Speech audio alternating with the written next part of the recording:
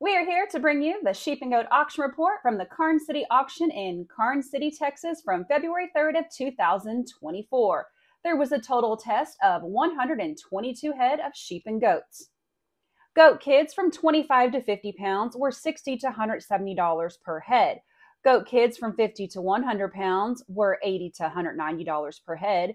Stalker nannies, $140 to $205 per head. Billies were $160 to $260 per head.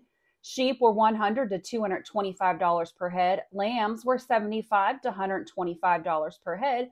Rams $165 to $230 per head. And wethers were $175 to $260 per head. Thank you for listening in, and don't forget to hit that subscribe button so you don't miss out on the latest auction reports.